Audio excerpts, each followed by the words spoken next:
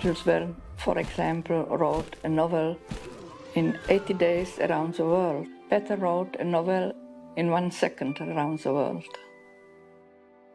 Friday, September 19th, 1941.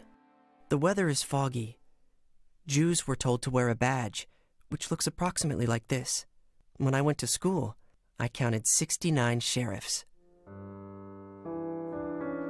I never saw anything he wrote that he is frightened or worried, because everything in his diary he wrote, it was just recording facts, not feelings. He didn't feel a need to record his feelings, because his feelings he remembered, and the facts he was afraid to forget.